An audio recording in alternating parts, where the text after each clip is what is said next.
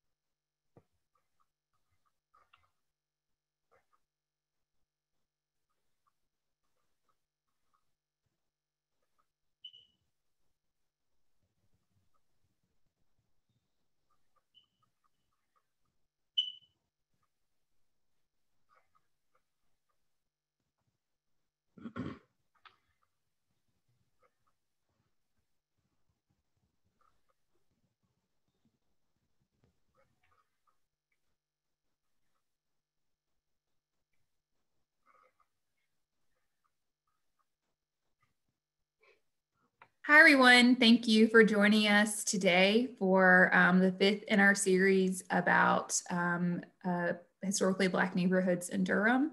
Today's session is about Hayti neighborhood, which I'm sure many of you are familiar with, and it's a great time to learn more about the history of that area and also hearing directly from some of the community members who have just really beautiful stories and moving stories from their experiences. Today, let's see, go ahead and slip to this slide. It's November 13th, 2020 when we're recording this. If you're watching on Zoom, we encourage you to share any comments that you may have in the chat. There's also a Q&A feature. If you have questions, we'll take questions with the speakers towards the end of today's event. I'm Laura Biediger. I'm with the City of Durham Neighborhood Improvement Services Department, Community Engagement Division. Thank you for joining us today. So far, we have over 100 people that are joining us to learn about this history live, which is very exciting. Again, this is the fifth in our series. Today's recording and other recordings will be available on our website, durhamcommunityengagement.org, and also the City of Durham's YouTube page.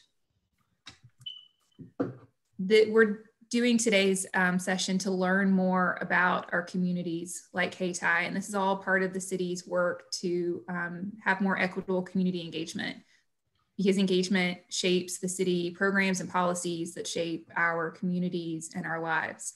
So one of those pieces is working more collaboratively with other city departments, the county, and other community organizations so that we can engage residents in a holistic manner. Because people lead very full lives and we need to engage them in all of those ways. Also working with community groups and community partners to design and lead their own engagement, because the people who know best how to do engagement are community members themselves. And then, like I said, today's event is part of our Community Stories session, because our communities have very long and deep histories, and it's nice, especially in today's environment, to stop and learn more about that. To learn more about our equitable community engagement, again, you can visit our website, durhamcommunityengagement.org. Now for today's session, we have the speakers are Angela Lee. She's Executive Director of the Hayti Heritage Center, Dr. Henry McCoy from NCCU, and then our two residents or Hayti experts, I will say, are Anita Scott Neville and Reverend Casimir Brown. And I will turn this over to them and start with Angela. Thank you, Laura. Thank you all for tuning in, and thank you, my fellow panelists. As Laura said, I am Angela. I am the Executive Director of the Hayti Heritage Center. You see an outdoor image of the facility here. I have served as executive director since 2013, and as the marquee indicated, we love this place. Hayti has been an integral part of the community, not just Hayti community, but Durham community. The center is a cultural arts and arts education venue that was established in 1975. And I think it's a tribute to the founders, that they had the vision to to fight for and insist that the former sanctuary be preserved and used for cultural arts and cultural enrichment. A couple of things I want to say before I go into that more. I think it's interesting that the city of Durham was incorporated in the same year that the church was founded, 1869. Edian Markham, a pastor, established a church on the site where the building stands now in 1869 and began worshiping under a brush arbor.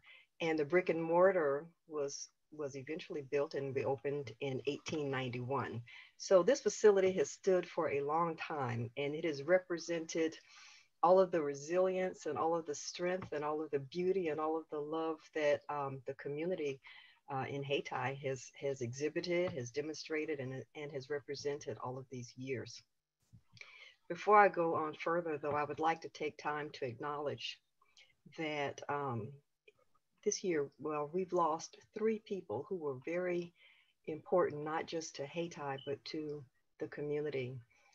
Ed Stewart, who's a past board chair of Hayti, Kenneth Edmonds, who was the owner and operator of the Carolina Times newspaper, and most recently, John Skippy Scarborough of Scarborough Funeral Homes. Mr. Scarborough was also a board member for Hayti, but more than that, he often took his time and joined us when we would call on him to help with tours. One of the things that we offer year-round are historic tours, and Mr. Scarborough always joined us when his time allowed and just shared so much of his experience, so much of his knowledge, so many of his stories growing up in Hayti. And people loved having Mr. Scarborough as part of those tours. They will all be missed dearly. As I said, Hayti is a cultural arts and arts education venue. We offer core programs in performing and visual arts.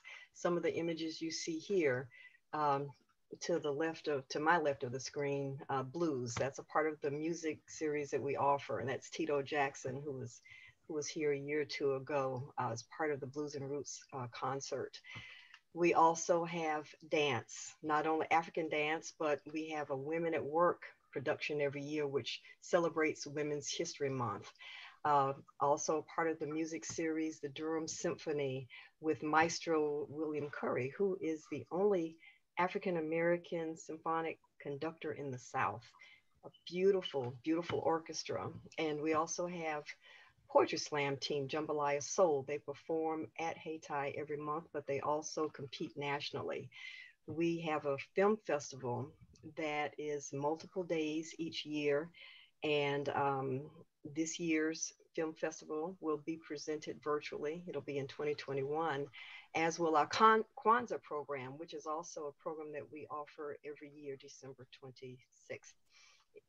We also have artist exhibitions, and these are some of the artists who have been exhibited at Hayti, and they do a fabulous job every year. And the lower screen, we have vendors at many of our events, and this is just a scene from one of our events. The door panels to my right reflect and represent some of the programs that we offer at Hayti. So in addition to those core programs, we offer the tours, as I said, but we also offer facility rentals in the space, and we have lease tenants. So we're busy. We even have, we've even had 2 churches that worship in the performance hall on Sundays. So open 7 days a week. For more information, please visit Hayti, HAYTI.org. We're also on social media, Facebook, Twitter, and Instagram. I want to say from a statistical standpoint, we know that there's systemic racism throughout our life, but there's also a real resource disparity in the arts. For example, 2% of all cultural institutions in this country receive 60% of all contributed revenue, whereas 4% of arts funding goes to groups that serve communities of color. So that is a disparity that continues to grow. And that's why it's a further tribute to the resilience that we have been able to withstand recessions. We've withstood political views. We've withstood a lot over time, and we're still standing. We still represent the community, and we represent it not just through music and dance, but through activism. We've had some amazing people who have come through the Hayti community and the Hayti Heritage Center. And it's just been an honor to represent Hayti and to welcome folks like the late Congressman John Lewis to our space. So I also want to say that we've had some strong partnerships, because without community collaboration, our organization would not have the strength and would not be as solvent as it is. So we have partnered over the years with the Durham Library, with the Museum of Durham History, with North Carolina Central University's College of Arts and Sciences, with Duke Performances and Community Affairs, and with other organizations, arts organizations and non-arts organizations. So hopefully that gives you a sense of who Hayti is, what we do. The building stands on the corner of Fayetteville Street and Lakewood Avenue, very close to the 147 freeway. You will hear more about that as we proceed. And again, I thank you for taking time to learn more about who we are, what we do, and about our community. This is a map where the yellow circle around Hayti represents communities of color. I don't think it's a fully inclusive map, but I'm going to ask either Anita Neville or Reverend Casimir Brown to weigh in on this slide.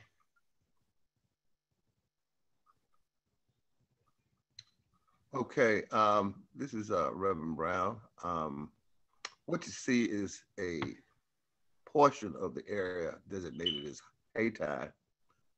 Hayti was basically what we considered back in the day when we lived was the business portion of our community. Although Hayti extended a lot further as it headed on out, even towards where South Point is located today. There were many black farmers who produced and brought their wares to town to be sold, even tobacco. Yes. For this particular area, this was the high point in terms of productivity for the Black community. In it today, it could be compared to the city in Tulsa, Oklahoma, that was burned down back in the day, wherein there were Blacks who were being progressive. Most folk don't realize this was all during a time of segregation, where everything was supposedly separate, but not necessarily equal. In Hayti, we had all sorts of business, from food and clothing, to medical, to even, whatever business people chose to go in.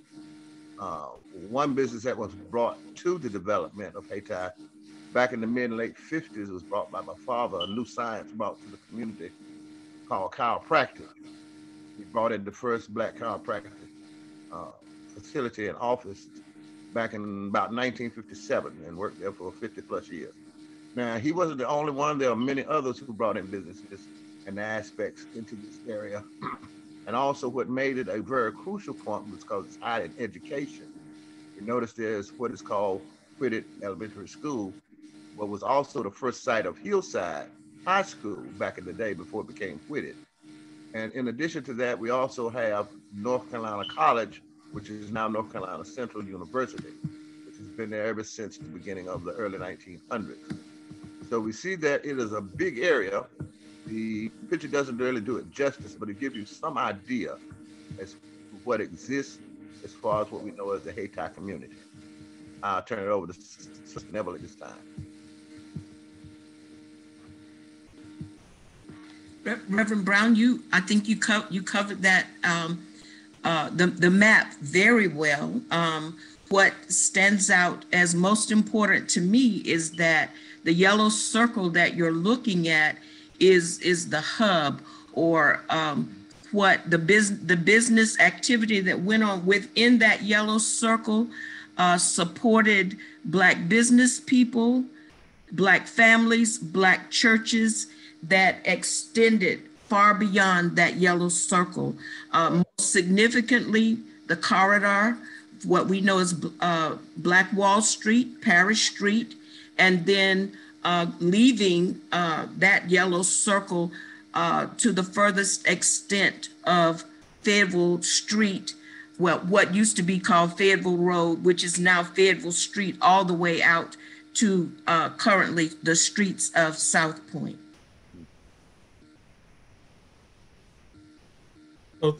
So, you know, Reverend Brown and Anita gave a great kind of background to essentially kind of, you know, what Hayti is known for. And so, you know, from a business standpoint, I want to give you kind of a quick background of what we just saw from that mapping standpoint. Part of what made Durham's Hayti so unique is the fact that, you know, we had this incredible entrepreneur ecosystem that was unique to any Black community in the United States. We hear a lot about Tulsa, Oklahoma, but really this kind of ecosystem that Hayti had was incredible. And really, if you think about it, the fact that the name is Hayti, so for those who don't know, you know, originally the country of Hayti was spelled Hayti. And so if you think about the country of Hayti, you think about the fact that Hayti or that Haiti as a country is the first and only country ever created where former slaves revolted and won and took over the country. And so the small Black community in Durham would actually themselves after that. Shows you the kind of ambition that they have. And largely, the Hayti community was like an island in the South surrounded by segregation and things of that nature. But things that anchored this community really was this of the intersection between education and entrepreneurship, which is what you heard Reverend Brown just mention. And so that's why you had these different institutions, the schools and the businesses and things of that nature. But you know, I wanted to start out kind of with this quote that W. Du Bois gave when he came in 1912.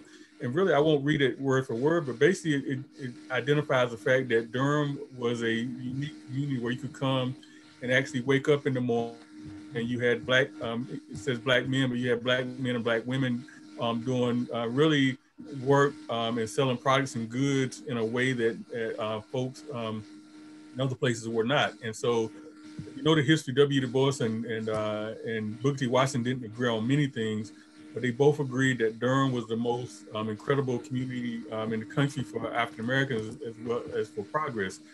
You have something to say, Anita? Well, yes, and I like the suggestion about what it felt like as a Black person in those days to wake up. It leads right into my personal experience. Laura, thank you for the slides and for the research you have seen, and the internet does share some great illustrations of what Hayti used to look like. But for those of you who are from Durham, and I think more importantly, younger people, if you could just imagine for a moment having a center of the town, which without a doubt invited you and was a place where you felt at home. This was my experience because I am the firstborn of just one of the Black business owners on Pettigrew Street, which was sort of the Pettigrew Street embodied the biggest unbroken line of Black-owned businesses. In the late 1950s, Elbert Turner, who was known then as Pops Turner, came to Durham. He was a professional baseball player who played for the National Negro Leagues. He migrated to Durham and he married Viola Turner. And just as an aside, Viola Turner was the first female to serve on the board of directors for North Carolina Mutual. But they were, like a lot of other names that we know in Durham, they were entrepreneurs and progressive Black business people in our community. Pops as he was known by everyone, started a retail storefront business at 438 East Pettigrew Street. That business was known as Turner's Beauty and Barber Supply. Mr. Turner owned that business until his passing in February of 1970. A couple of years before his passing, he met my father, Joseph Scott. Do we have that slide, Laura, of 438 Parish Street? There you are. The picture on the left is when business was booming. And I was one of those young Black children who woke up in Durham and knew, especially on the weekends, where my place was. And you'll see, I'm not pictured in the photo that you're looking at. You see my brother, my father's only son out of 6 children, and one of my sisters out of 5 girls. And then to the far right is a picture of my mother. Both my parents have passed. A lot of you who are from Durham and who have been here for a while may recognize my father, who is in the center there, from the Durham County Courthouse. He retired as bailiff. That's a job that he took after urban renewal forced him out of his Black business ownership. Mr. Turner passed. My father inherited the business and worked with Mr. Turner's wife, Miss Viola, to learn the ropes and to become solvent there on Pettigrew Street. The business, as you see it on the left, was flanked by Mr. Pee Wee's Shoe Shine Shop, by Elvira's Blue Dinette. Further down Pettigrew Street was the Biltmore Hotel, Grill and Drugstore, the Regal Theater, the Green Candle Restaurant. There was grocery stores. We've mentioned the Carolina Times and Service Printing Company, which worked in tandem to produce the Carolina Times, which next year will celebrate its 100th year. Also significant was Pettigrew Street and Hayti in general was a place where Black activism, think tank, politicians were supported, were groomed. All of this happened on Pettigrew Street. Further down, we had WAFR FM radio was developed and found its first home there in 1971 in Hayti on Pettigrew Street. Before that, we had WSRC AM radio. But what I want to make sure that you have a good picture of is that this was a thriving hub of life, of promise, of business for the Black community. No part of our community could really survive without interdependence on the other, but insofar as the Black community's contribution to Durham, all you had to do was come to this part of Hayti and just look around. The picture to the right that you're looking at now represents Turner's storefront just prior to demolition, as they prepared to demolish the businesses that remained there. Lots of businesses worked hard to survive the plan for 147 and urban renewal. Those that did survive were able to be relocated just behind the Hayti Heritage Center in an area known as Tin City. My father and others, unfortunately, were not able to survive that transition. A lot of political and economic changes happened to make that survival difficult.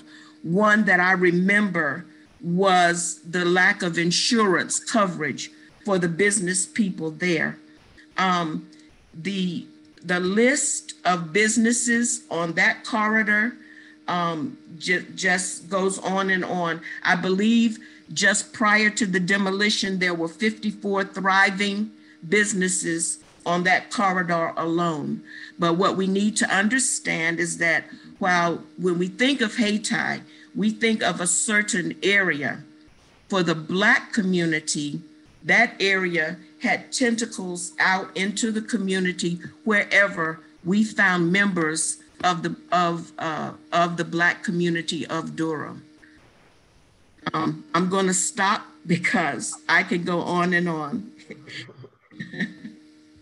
Thank you. And so just to kind of piggyback off what Anita said, I mean, so really, you can't think about Hayti and the growth of Hayti without understanding that Hayti grew out as after the end of slavery, and as Black folks who had been, Stagville was such a huge plantation here in Durham.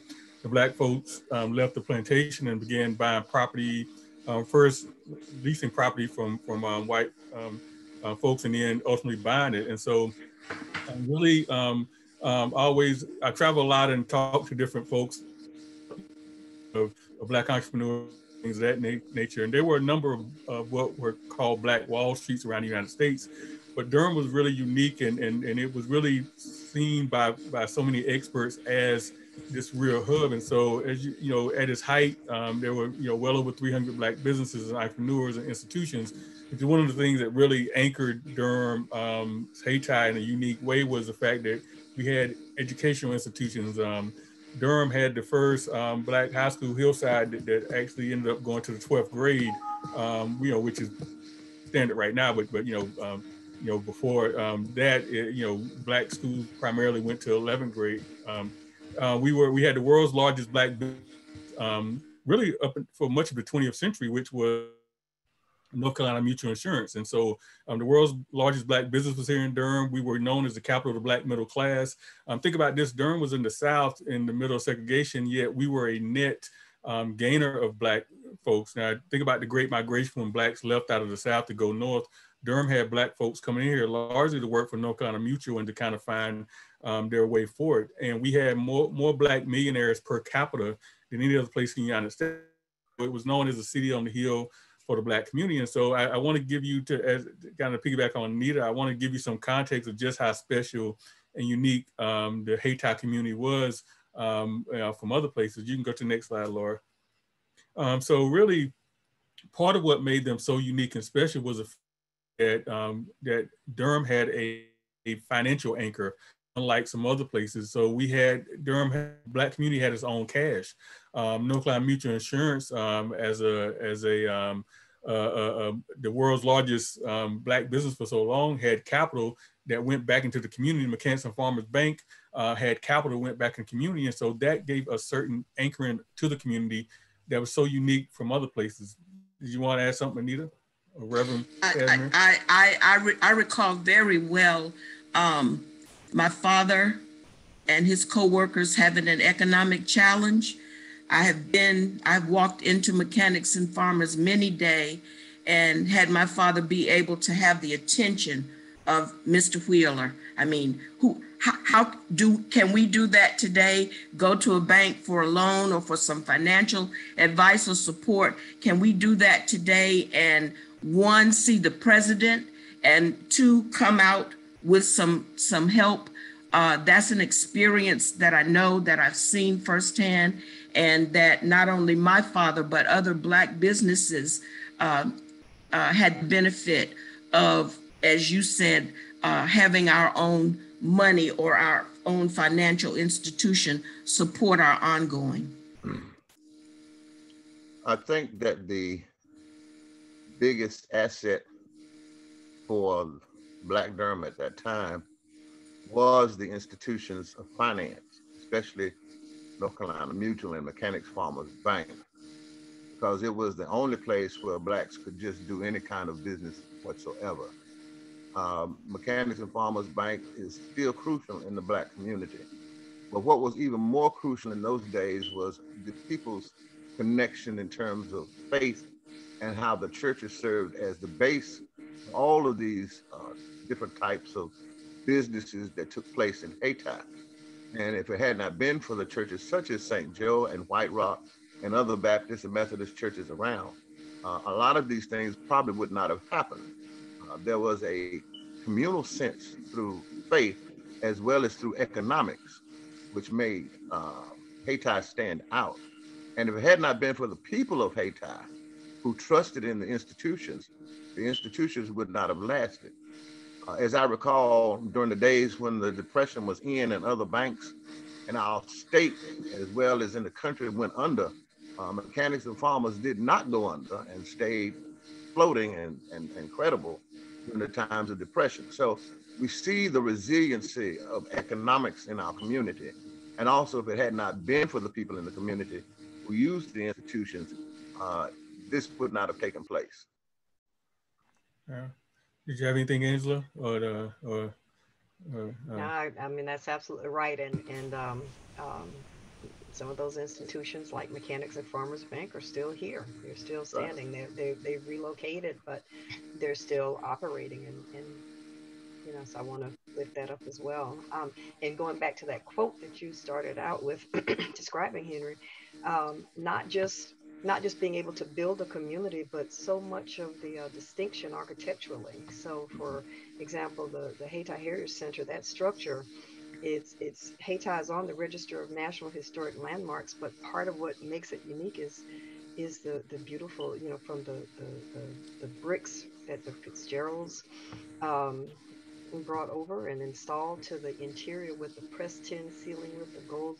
I mean, just a very beautiful space. So there was a lot of, I've seen pictures of the Biltmore, beautiful hotel from what I've seen. So not just being able to build and not just being able to thrive, but to have the beauty and the skills and the talents and the vision. I mean, just as Henry said, you know, the Hayti community was very unique in many ways. And I think for me, that's what stands out, just visually. Can I say one thing about that, Angela, to that point, and you mentioned the bricks. There was a family, the Fitzgerald's family, that actually had a very prominent brick making company, Black family, that did bricks not only for the buildings and some of the buildings in Hayti, but also American Tobacco and other prominent buildings. And those individuals contributed to the construction of the churches and things of that nature. And so there was this kind of cycle that went.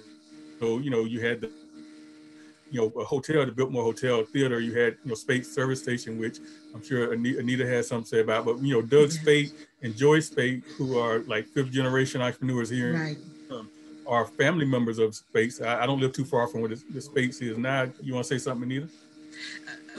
I wanted to say, and I hope we do have some North Carolina Central University students watching today. Spates Auto, the late Theodore Spate and his brothers started that. It was not only a filling station, but those of us back in the day who had these big oil drums that our homes were heated by oil, we were serviced by Mr. Spate, the Black community. It started out as the Pure Oil Company. And then the next location was there at the corner of Pilot and Fayetteville. And that was significant because there are many graduates of then North Carolina College who can talk about Mr. Spate's benevolence and support of our students being far away from home, maybe not having the money to fix their cars, to buy gas, and how many people that he helped. The last site of this service station is at the corner of Fayetteville and Barbie Road. And Henry, you mentioned Doug and Joy, who are my neighbors, my friends. Mr. Spate was my deacon in and was part of the founders of the church where I have membership, Community Baptist. And to go back to the comments that Reverend Brown made, that the economics and the faith base in our community went hand in hand to helping us thrive those days. It's incredible. And so I guess we, we can kind of, because I'm sure we want to talk about kind of what happened, right? But I think part of what is important to recognize here is that, I mean, this was not just some postcard, right? I mean, this was an actual community. These were families and people and kids and things like that. The Carolina Times, one of the great things that it did was it offered a voice to the Black community and a way for people to understand what was going on. And so that aspect of Hayti also was unique in terms of this printing press and being able to share information and things of that nature. So it really was a incredible enclave. You move on, Laura, to the next slide, maybe to the next slide. And so again, this is just to show you, and you go back one, Laura, real quick. This is just to show you, these are the African-owned restaurants. And if I, from what I can, I think, the Chicken Box, which is now the Chicken Hut, is maybe the only restaurant listed here that still is in existence. And certainly, it's moved. But part of this is to understand really just how diverse the entrepreneurs were. And if you think about this as an ecosystem, young kids were able to see people that look like them create businesses of all kinds, and they decided they wanted to create businesses. And one of the things I say before we move on to the kind of dismantle is that I remember talking to some of the visual like Reverend Brown and Anita, who grew up in Hayti. And one of the things that struck me was to hear these stories about that these kids grew up feeling like they could do anything. And I was like, well, how'd you grow up feeling like you could do anything and be anything? They said, because I saw it around me. And so that's one of the things that we are sorely missing now, because the current state of entrepreneurship often gets put in a box when it's connected to Black folks, as opposed to understanding that Black folks can do anything anybody else does. And so, Anita, Reverend. Well, the Black experience in terms of business has always been a design or a gem that has always been used by the nation of America to begin with. That dates back to the days of slavery, as they watched how the workers worked. That's how they were able to program how they were going to do their jobs and businesses.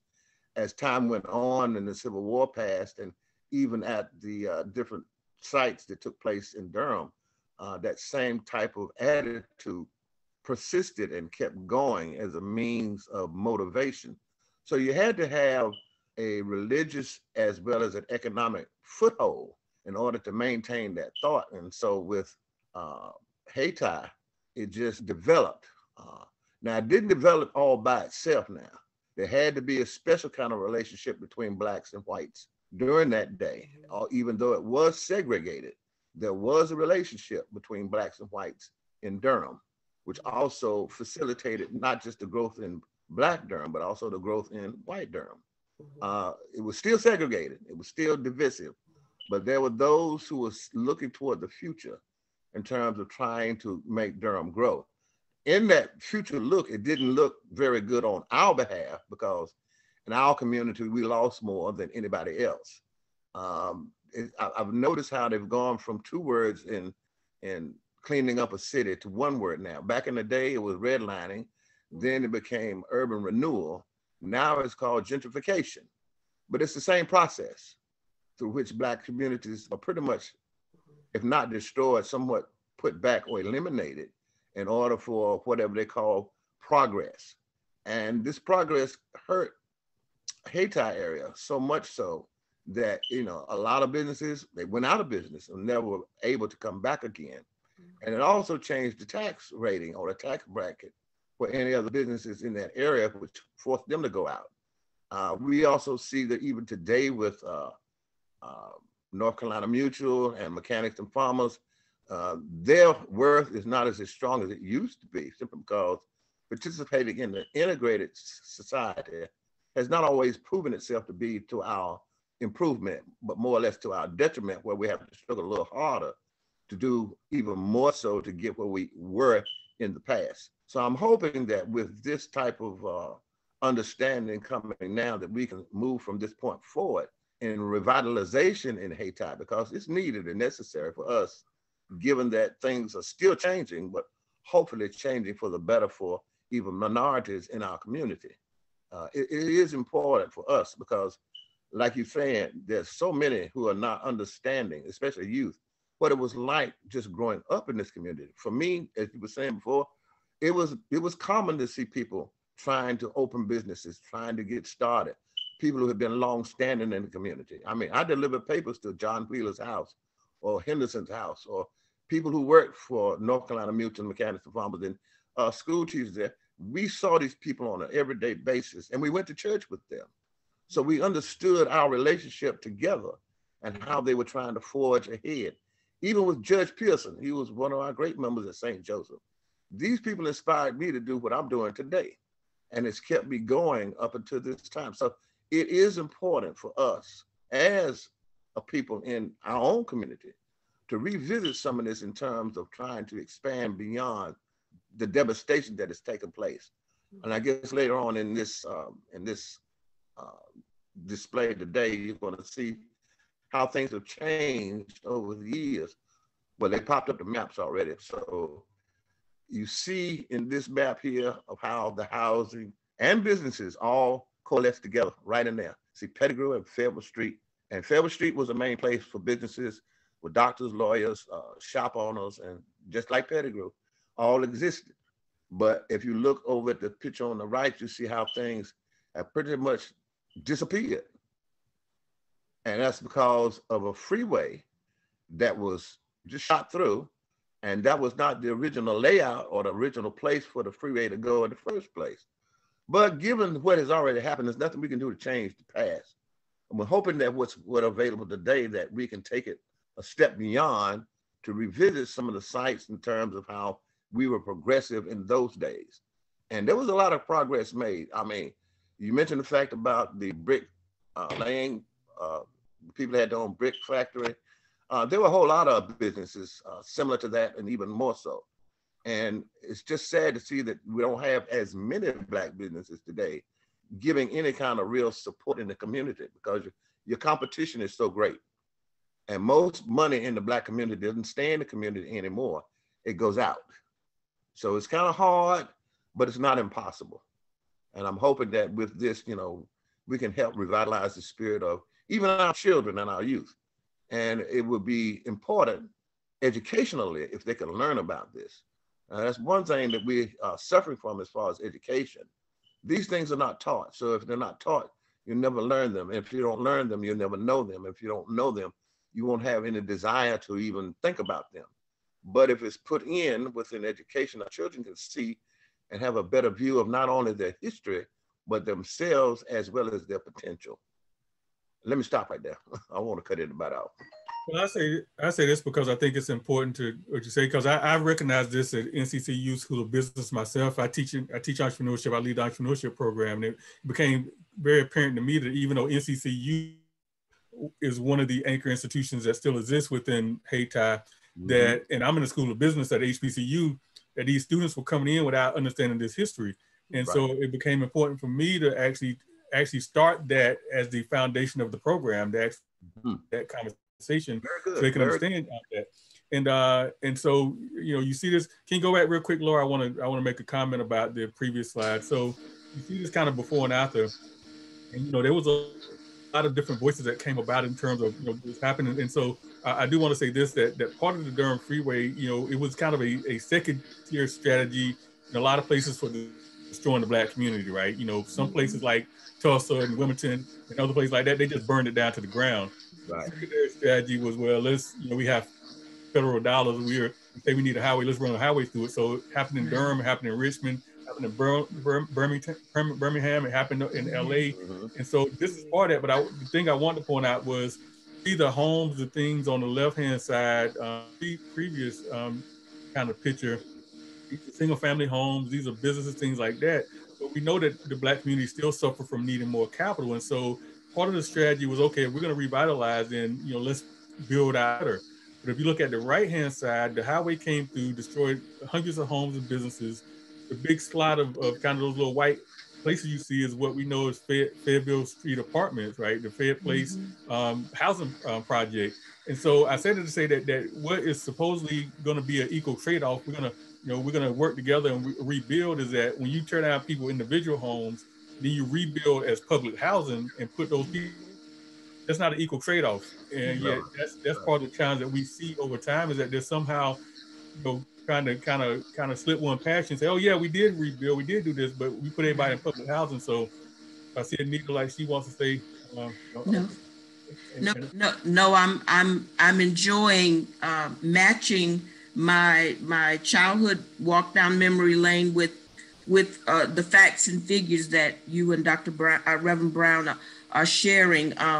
It is we drive through down Fayetteville Street, Pettigrew, on through downtown, and we see what we see, but we really have no idea. And as Durham, like other cities, are thriving and are in a mode of redevelopment, oh, how wonderful it would be to replace and revitalize what was, even just a portion of what was. The Durham's, not the old Five Points, which you all know what old Five Points is, but the downtown Five Points, the BU Cafe is a remnant of what it used to be like, and even more significant because not only is it a Black-owned business, it's the property itself is Black-owned. And so I just wanted to say that to for everyone's consciousness and awareness, so we could support it. It's just that's our way of hanging on to what was. Just one example. As you see in the picture that's already posted, this is the community I grew up in. I recognize my church, St. Joe, right there in the middle. Yeah. I remember those businesses all down the street beside St. Joe and across the street from St. Joe. Besage's Beauty College. There's also the Gulf Station by Dawson, and all the homes that were in back of the church and on the side of the church. And that's just behind St. Joe. You got to realize there's another church, a Baptist church, right down the Fayetteville Street, which was White Rock. White and Rock. The same layout behind them as we had behind us. And these were all homes and businesses right together. Now, if you see today, there's nothing that resembles this layout other than maybe new housing that went up, which does not compare. But there's nothing that resembles what was there before, which could have been kept alive if it wanted to be. But when there's no desire, you can't fight change, especially when you're not in a position to stand up against it. But it does remind us how, not just progressive, but also reminds us how people thought about their future and how well they tried to plan for the future for their children. And they expected us to come behind them and carry on. But things do change.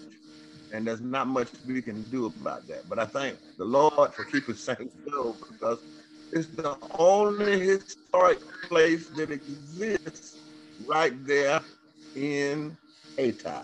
There's nothing else there standing other than the library, which is down about another block and a half. But it came way after St. Joseph and White Rock were built. So this is history looking me in the face and just letting us know how we were doing and what we were about in those days. Right. Let me add, if I may, in addition to what you all have said with regard to social and economic justice, there's the matter of environmental justice, and that's really important in our communities. You look at this picture, as Anita and Reverend Brown recalled, and all of the trees, all of the landscape, those things are lost. And as they're rebuilding with public housing projects, there's very little, if any, attention paid to the environmental justice. So we know that in order to have a healthy community, we need a community where people feel safe and free to get out, to walk, to ride bikes, to move around.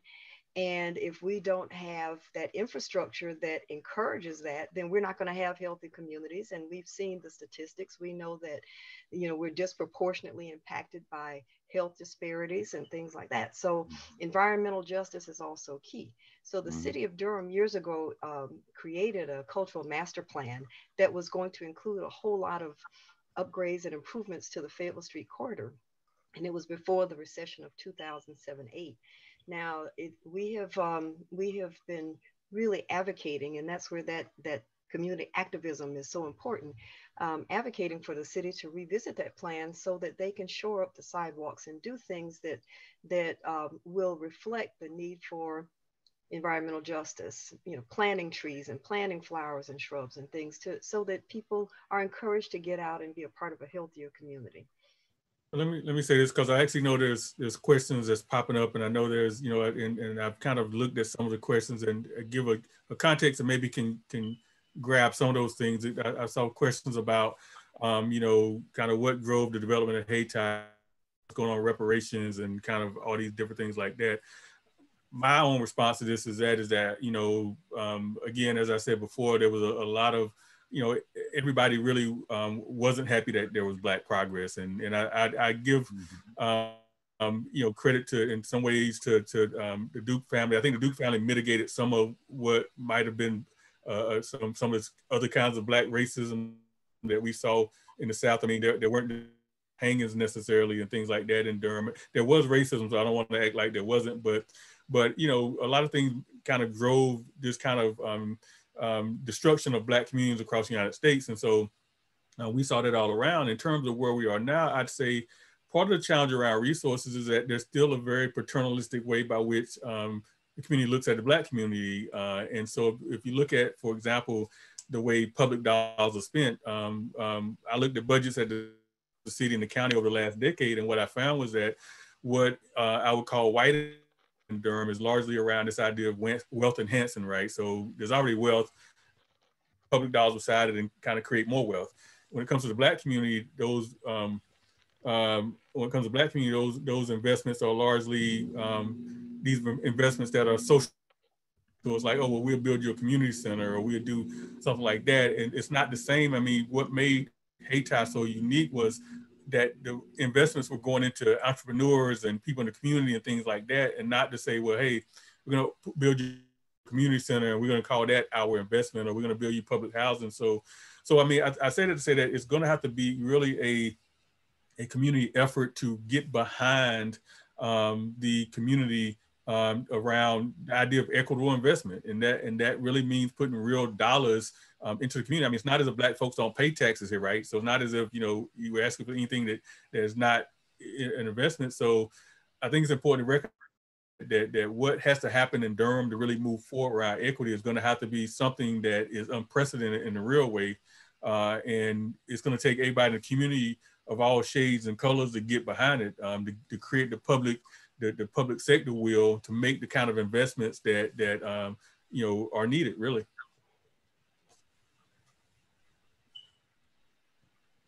I'm glad you mentioned that about taxes, because at one time, the area of Hayti and surrounding communities was the highest tax area in Durham at one time, because of its progress and a number of businesses that exist. So we also realize that taxation is not always equitable or equally dispersed, but at the same time, we do have to rely on taxes to support the infrastructure as well as the rest of the city.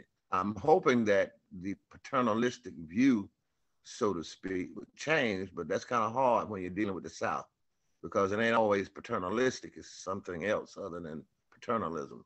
And that's part of the psyche of the South that has never changed. It may elevate or it may switch its design, but it doesn't basically change in terms of its attitude.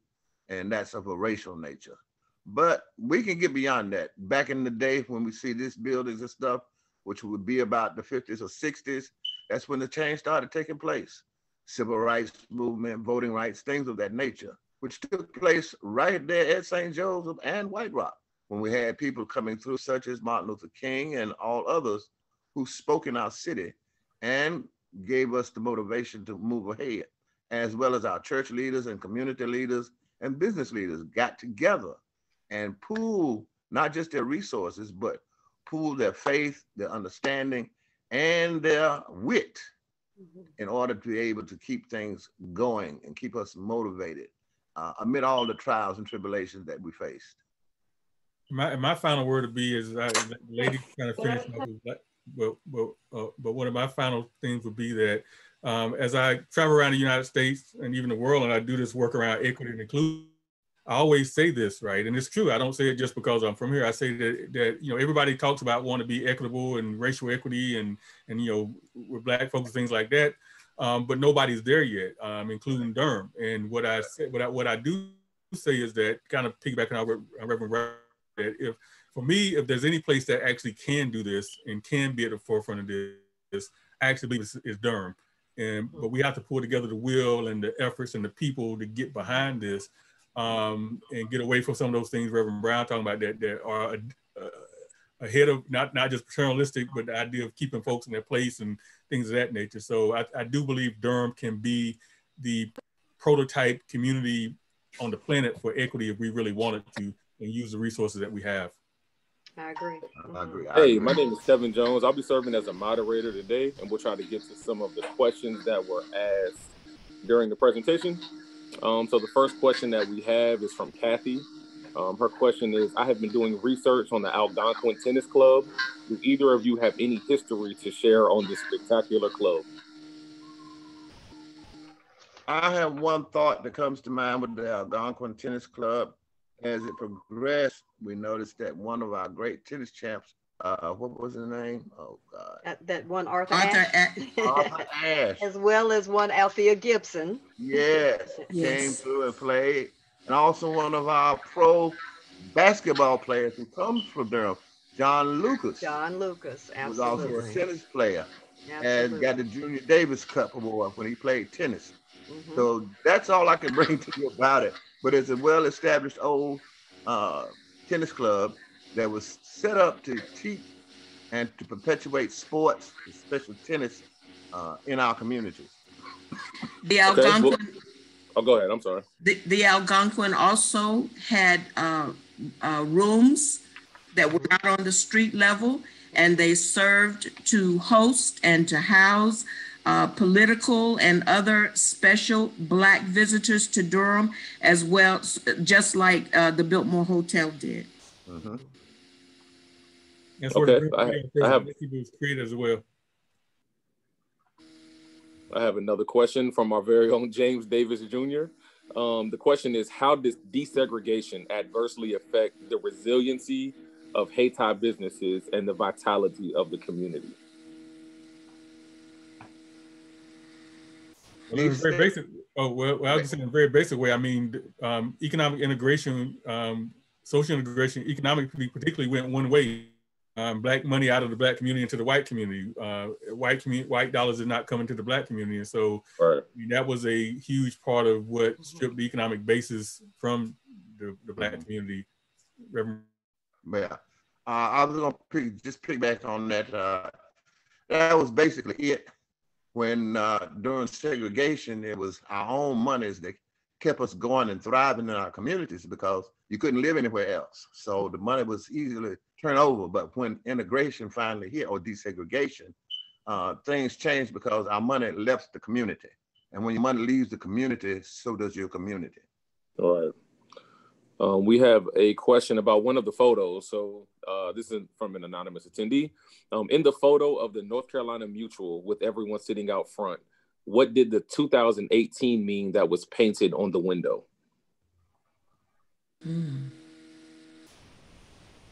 The photo, I don't recall that one. I'm not sure if we have access to that photo to bring up.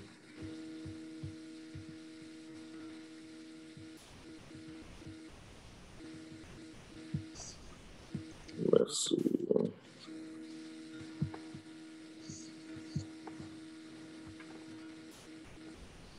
We'll have to double back to that one. I'll have to see if we can kind of get that photo pulled back up so we can all kind of look at it at the same time. Okay. We have a question from Patrick Burrows. The question is it right that all of those buildings behind the Heritage Center have since also been destroyed? I know there's huge empty space. What's the history of that second demolition? When you say behind, where exactly, you're saying on the old Fayetteville Street side, or is that? It does not specify, but it just says behind the Heritage Center. In the picture that's currently up, the street side you see is the old Fayetteville Street side, which is the front of the Hayti Heritage, even now. On back of that, all the houses that you see back there, all of that has been gone for many a year. Oh, the new Fayetteville Street comes in houses. That's where the Fayetteville Street that runs through there now runs behind St. Joe. Okay, now we're going back to the other place. So what they did, they took old Fayetteville and made new Fayetteville by taking the street and putting it behind St. Joe. So on Old Fayetteville Street, which was the original front of Hayti when it was the church, there are still some homes, some apartments. The Carolina Times building is there, and there's an EMS, but all of the other stuff is gone. There's a space where there's an office park on the corner, and then, as Reverend Brown said, Fayetteville Street. You know, that's a very wide corridor, and everything that was there before is gone. Right. Okay. The next question is, was Hillside Park white only? Hillside Park? Yes. No, it was a black park. It's the park I grew up in. That's what I thought. Wasn't no white folks over there then. What I'm saying is that since my lifetime, it has always been a black park. It was established for blacks in order that we would have a public place to go to, because you couldn't go to the other parks in town. Right. So they established parks for blacks to attend, and Hillside Park was one of them. Used to have a full-length Olympic-sized pool there, as well as tennis courts and open field. Of course, the baseball field is still there, but all of that was put in back of old. The reason why it was called Hillside Park, because it was put in back of old Hillside School, and that's how it got its name. All right. Next question. With the death of Mr. Edmonds, I heard the Times' future was uncertain. Does the Times continue today? So I think that the paper has passed on to the future, to the current family, and I think that, you know, when they have decided what they will do with it, then we'll know. But I think just it hasn't been that long since Kenny passed, so they're just trying to be thoughtful about the decisions they make. So we'll see. Another question that came in: where did the people and businesses of Hayti go? Immediately, the businesses that survived, especially that yellow circle that was on the map, were moved to 10 City, and those that did not move to 10 City were initially stretched out down Fayetteville Street primarily.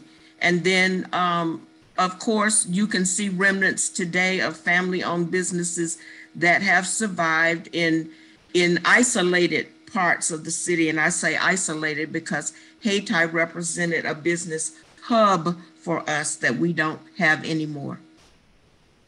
Well, my father's business is located on Bacon Street, right across the street from R.N. Harris.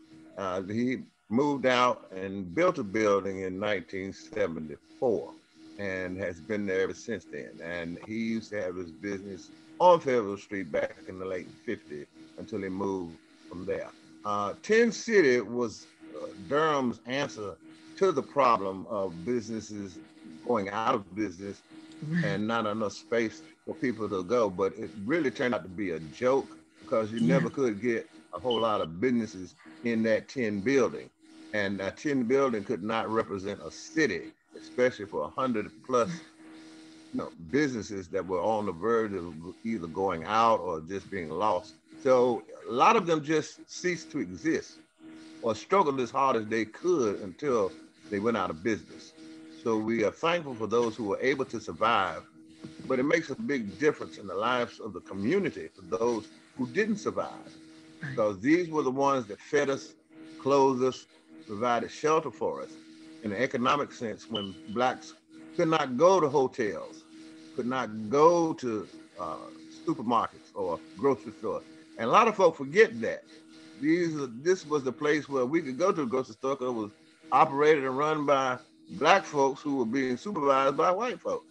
So it makes a difference in terms of how businesses go and how they stay alive. But there was always a running gun battle about 10 City. And the only business I've ever known to be in 10 City was Scarborough and Hargett when they had to move back there. And also the Carolina. Green Candle. Green Candle. Yeah, Green Candle. Yeah. So just as, I'm sorry. Go ahead. No, go ahead. One example of an effort to survive, because 10 City was not erected immediately in that little interim period. And for instance, my father, who was forced off of Pettigrew Street, moved initially across the railroad tracks to the corner of Dillard Street, where right now there's a Durham County building, the General Services building stands there now. But my father shared that space with another Black-owned business. But again, the efforts, the subtle and the political efforts to squeeze out those businesses kind of won over. So my father went from Dillard Street. Then we ultimately moved all the products to our home. He worked from his home for as long as he could. And I'm sure there were other Black business people and families who struggled to resist the change that was inevitable. Well, I like to say something real quick. I know we over time anyway, but I think it's important to, because we often look back on these times and we think about them as being so distant and we kind of wax poetic and all this stuff. But this is still happening today, right? So I mean, if you think of pandemic, I just wrote a chapter about, I just did some analysis on kind of the payroll protection program that went out as part of this current kind of coronavirus response. And we've seen in the last, just in this year alone, probably over close to 70% of the Black businesses in the United States have gone out of business. I mean, that's an enormous number, right? But I say that because the Black community, entire history of America has always absorbed the blows of whatever has happened in the community and largely done it alone, right? Whether you're talking about the Great Depression, the Great Recession, and the reality of it is that this urban renewal that some people call urban removal was the same thing, right? I mean, think about what would happen if all of us living, for the most part, I imagine living home. Imagine somebody showing up tomorrow and bulldozing our home. I mean, what will we do? I mean, and so, I think you got to remember that. I mean, this is, we can kind of wax poetic about the past, but at the end of the day, I mean, folks came in and they just bulldozed businesses, they bulldozed houses. And now that on top of the fact that even with Mechanics and Farmers and Mutual, there's still redlining, there's still lack of access. And so Black businesses did what any of us do, they went out of business, a lot of it. And so again, we still see that right now in the modern day where, when something happens, and sometimes, it just happens that this one was a man-made kind of driven history of the kind of oppressive nature versus, the kind of virus that's spreading as we see it. So I just want to kind of make that connection that, we still see the same kind of issues where when something tremendous happens, the Black community is often left out there to fend for itself. And when the bulldozer went in and knocked down all these businesses and homes that Black folks have spent a lifetime creating, I mean, listen to a lifetime creating, and all of a sudden it's gone. I mean, how do you respond? How do you react to that? How do you respond from that? Right. And so that's the reality of what we know happened here.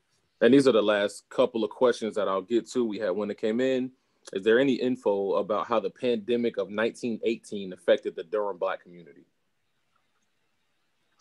So I'll say this now. I don't know. I don't have any specific information about the pandemic. I will say this though. I mean, I did write a paper on essentially the rise and fall of Hayti and kind of up to contemporary times. I'm happy to make that available to anybody that wants to kind of read it from that standpoint. But what I was going to say is that I did, as part of that paper, part of that write-up, I did an analysis. And if you look at, for those who know what the Forbes you know, 400 is the richest individuals in the United States, et cetera, et cetera.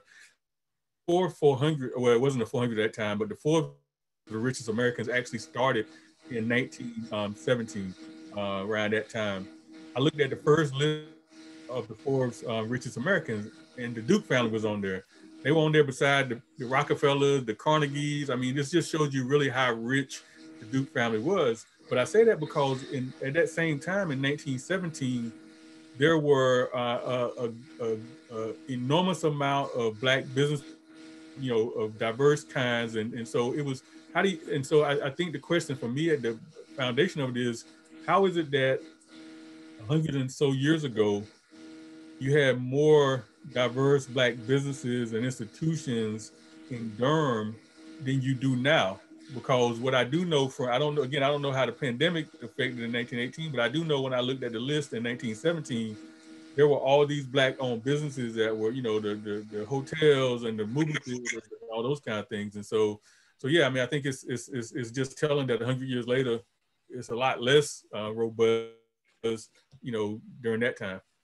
Quickly, let me say that regarding the pandemic, it impacted the Black community, but what saved it from being more devastating than it was the fact that we had Black nurses who were trained at Lincoln, and they were part of a larger organization of nurses across the country with the Red Cross, but Black nurses were not allowed in many instances to treat white patients, but at least they were able to tend to folks in their own community. So again, having access to a Lincoln hospital. We had our own hospital. We had our own health system. Right. So that really prevented the outbreak from being even more devastating in the Black community. Okay, and we have the final question here. I know this is more on the city side, but if you can answer it to the best of your abilities, of course. And the question is, what are current resources Black businesses, what are current resources for Black businesses in Durham? Well, so, you know, like pretty much most, I won't say every city, but most cities have some aspect of, you know, a minority program, things like that. I mean, Durham has in the workforce development office, they have folks that are working on, you know, trying to help minority businesses. You have like Deborah Giles and Eric Miller who are trying to get more procurement opportunities to Black businesses and things of that nature. But I say this, and this is not a knock against any individual, but again, I think most cities have a very narrow viewpoint of what it really means to support Black institutions, and that usually entails just carving a little tiny piece of resources out to support those. And until we actually see Black businesses as a vital part of the community, and I say this, and then it looks like Anita wants to say something, but what I wanted to say was this, is that part of what actually built Hayti, because I think it's important to understand the history, is that the Black community in Durham solved a problem for the broader community. That problem was the fact that the Civil War, basically, the end of the Civil War basically happened in Durham because the largest surrender happened at Bennett Farm, which we now know to be Bennett Memorial.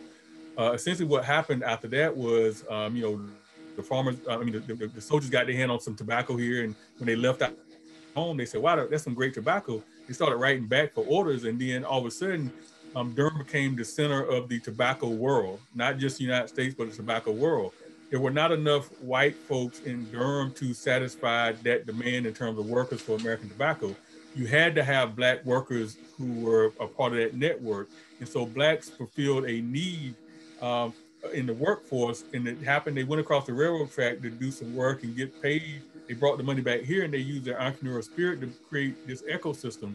And so I say that to say that folks as the value of everybody as part of this engine, you have much better outcomes than the idea that we just need to solve a problem, this problem people. So let's figure out how to throw them a few pennies, and maybe they won't get too mad. And so we have to reframe how we think about the investments in the Black community.